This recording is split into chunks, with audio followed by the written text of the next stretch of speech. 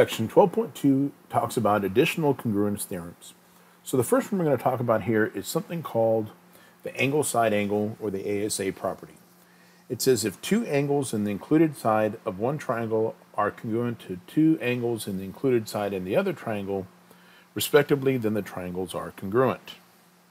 Okay, so notice what they're saying here: this angle here, this angle here, this side here, and then this angle here. And this is what we call, the angle-side angle property, okay? So then we have another one called angle side. It says if two angles in one side opposite of those two angles of a triangle are congruent to the two corresponding angles in the corresponding side in the other triangle, then the two triangles are congruent. Okay, so again, we can see that this angle, this angle here corresponds to this angle here.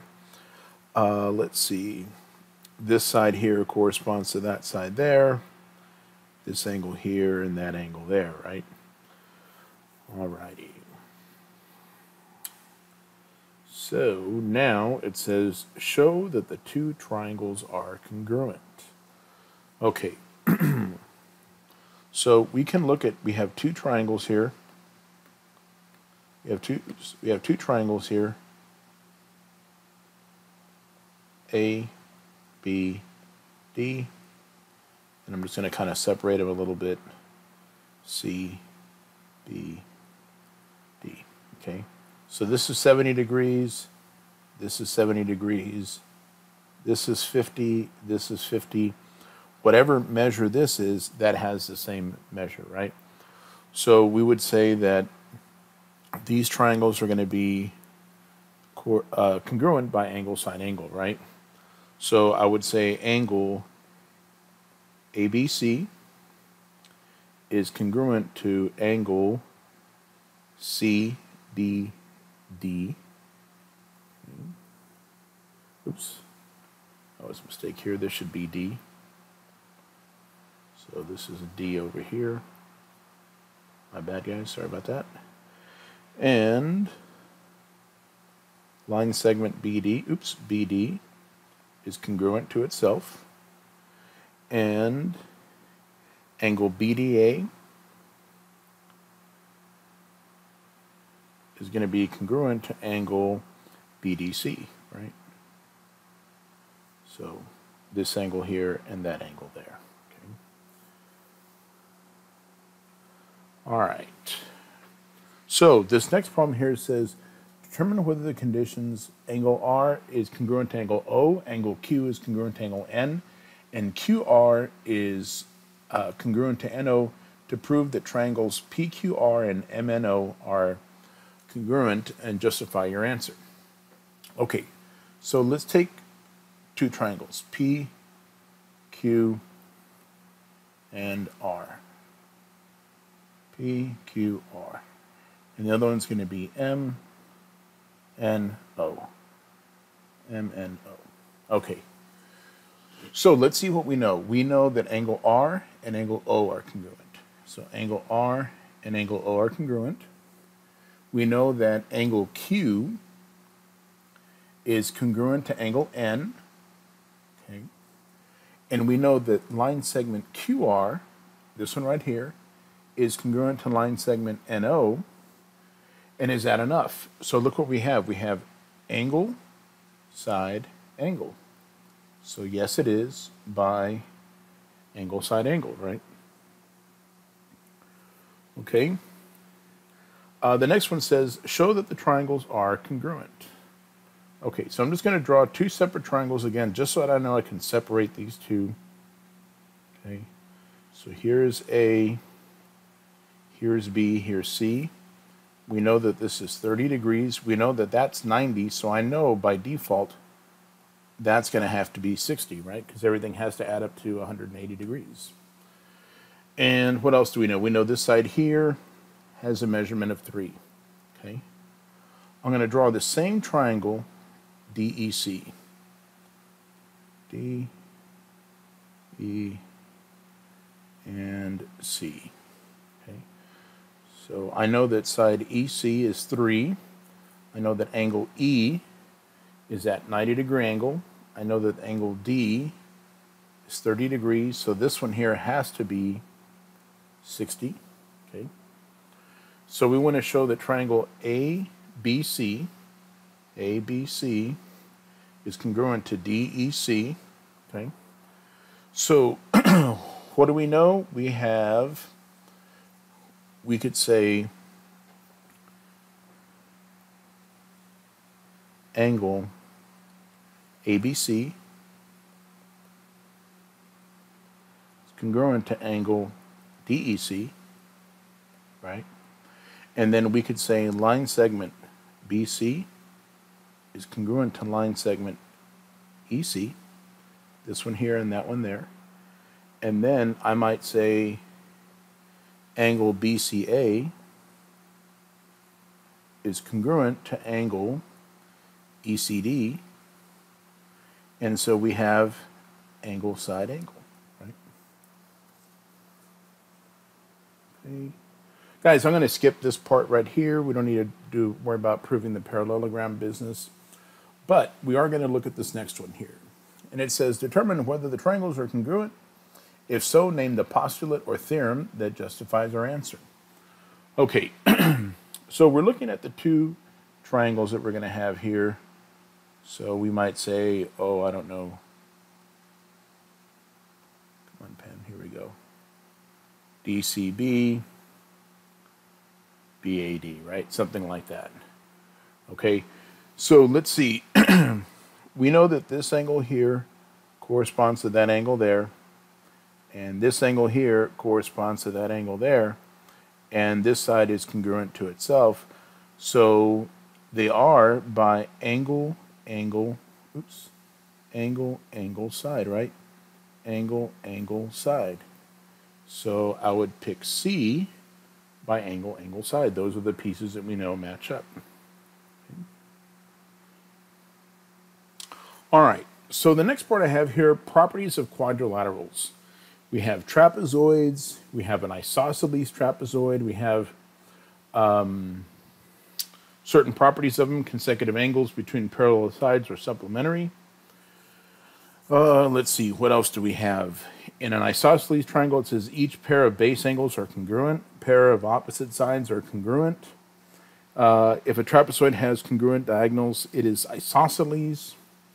A parallelogram says a parallelogram has all the properties of a trapezoid, opposite sides are congruent, opposite angles are congruent, diagonals bisect each other, and a quadrilateral in which the diagonals bisect each other is a parallelogram. Okay, so we know that the diagonals bisect each other. Okay. Let's see. Rectangle. A rectangle has everything a parallelogram does. All the angles are right angles. A quadrilateral in which the angles are right angles is a rectangle. The diagonals of the rectangle are congruent and bisect each other. And a quadrilateral in which the diagonals are congruent and bisect each other is a rectangle. Okay. We have a kite. It says lines containing the diagonals are perpendicular to each other. Let's see, a line containing one diagonal is a bisector of the other diagonal. One diagonal bisects non-consecutive angles. A quadrilateral in which the line containing one diagonal is a perpendicular bisector of another one is called a kite. Let's see, a rhombus. Rhombus has all the properties of a parallelogram and a kite. Quadrilateral in which all the sides are congruent is a rhombus.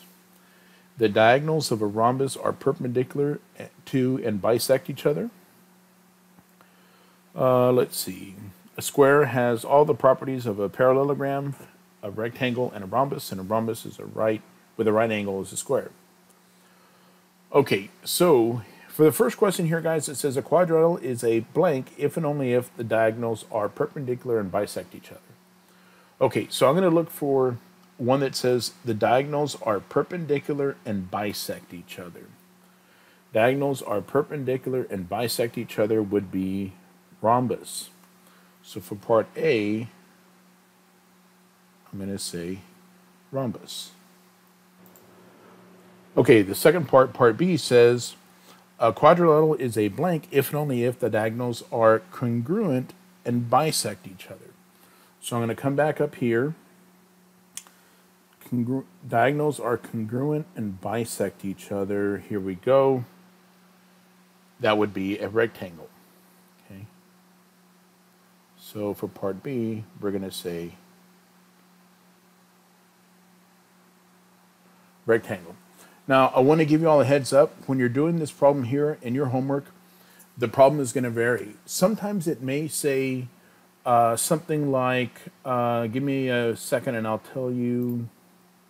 So guys, sometimes it may say something like the diagonals are perpendicular. It may only have one of the requirements here. And when you come back and look, if it only has one of them, like it only says something like the diagonals are perpendicular, that would be a kite. What I was trying to get at is sometimes the answer is none. And what you have to do is you have to go back and whatever the condition it gives you here, you have to be able to find all those conditions on one of these kind of figures, all right? Let's see. The next part A says, if a rhombus is a square, it must also be a rectangle. So look, it says a square has all the properties of what? A rectangle. So part A is going to be true. Okay. And a rhombus is a parallelogram. Yes, it's also a parallelogram, so that's also going to be true.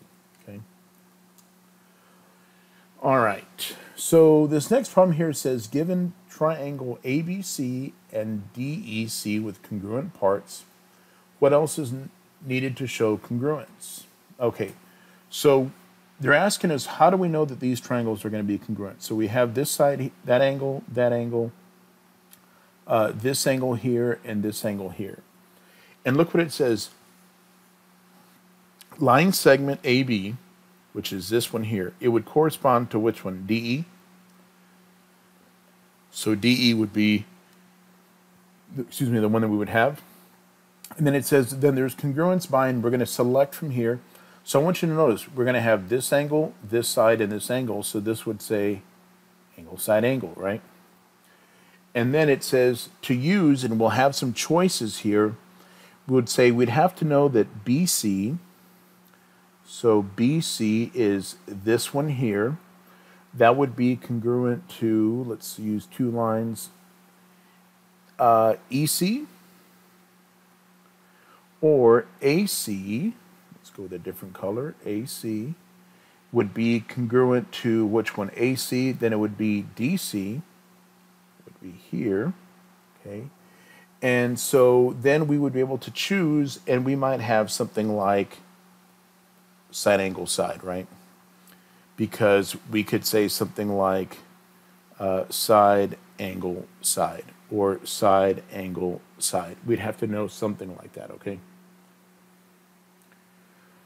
Alrighty.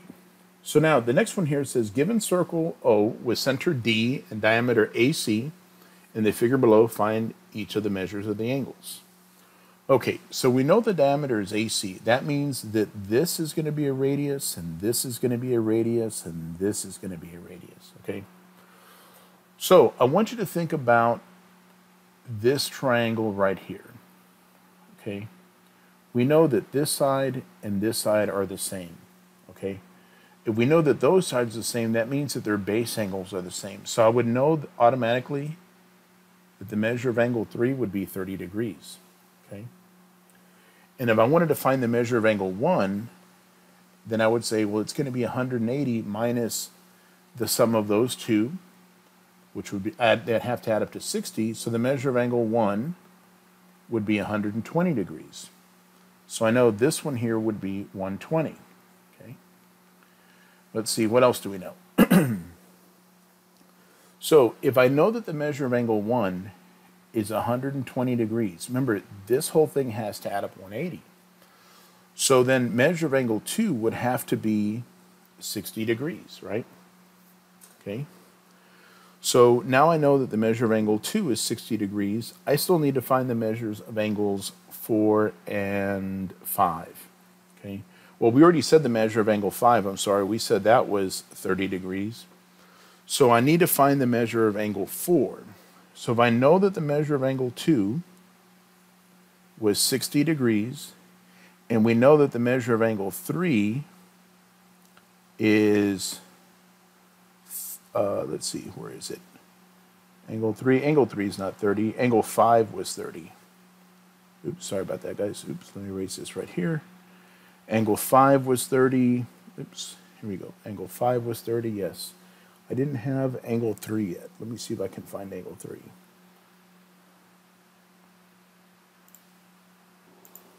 Okay, so let's see. The other thing we know, guys, is because this is a radius and this is a radius, then I know that angles 3 and 4, oops, come on, pen.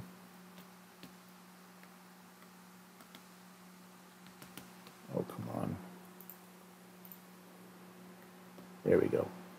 Since these are radius, right, they have the same measure, then their base angles will be the same, okay? So measure of angle 3 and measure of angle 4 are going to be the same. And if we already knew that the measure of angle 2 was 60, this one was 60, so that means that when we add them all up, we're going to get 180. So suppose we decide to call this, I don't know, A, and that one's also going to be A. So 2A plus the measure of angle 2, which was 60, has to add up to 180 degrees. Okay. So let's minus 60 on both sides. So 2A would be 120. Oops, why do I keep dividing by A? Divide both sides by 2. And so A would be 60 degrees. So measure of angle 3 would be 60, and the measure of angle 4, oops, would be 60. Okay. And there are my angles. All right. So let's see. It says the surveyor wanted to know the length of the bridge AB. So let's figure out where AB is. AB is this piece right here. Okay. Let's see. He designed the figure to the right. Explain how he can use his diagram to find the length of the bridge. Okay, so let's see. And we're going to fill in this part right here. So look what it's telling me. Tell me triangle ABC. So triangle ABC is going to be congruent to triangle EDC. Okay, by, let's see if we can figure out how do we know that they are congruent. Okay, so let's see. Well, we know this angle here and this angle here match up, and we know that this side here and this side here matches up, and we're also going to know that angle and that angle are going to have to match up because they're vertical angles. So we have angle, side, angle. So this here is going to say angle, side, angle. And then so it's telling me that the measure of angle AB, or side AB, is going to be congruent to, this one would be ED, by CPCTC, right? Corresponding parts of congruent triangles are congruent. And then, so it's asking me, how long is this piece here? Well, it's going to be the same as that one right there, which was 92. Okay. All right. And then construct an equilateral triangle whose sides are congruent to this one here. So if you look at this side here, D would be the one that has the measures of those sides, right? Equilateral means all sides got to be the same. And that is 12.2.